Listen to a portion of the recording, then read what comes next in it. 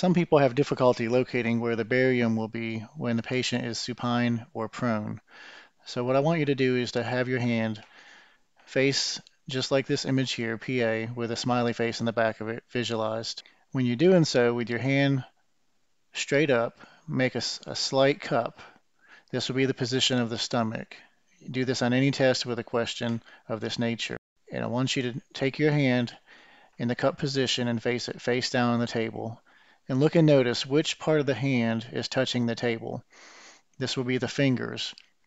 The fingers represents the fundus. So a cup hand, whatever part is touching the table, is where the barium will be located. Fingers, fundus. The fingers are touching the table. And here it demonstrates on this image, the white being the barium. When a patient is supine, remember smiley face up, the barium is in the fundus because the fingers were touching the table. Fingers cupped, fingers fundus. Now reverse that. With a patient being prone, look at what's touching the table with a cup position. It's your knuckles. So remember, when you punch somebody with your hand, you punch them with the knuckles in their body.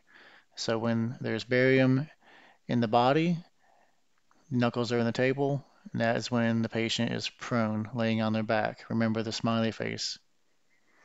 And then with the other one, it's easy to remember with erect, with gravity, barium is always going to the lower portion. So remember, cup your hand, face it on the table. Whatever part is touching the table is where the barium will be located.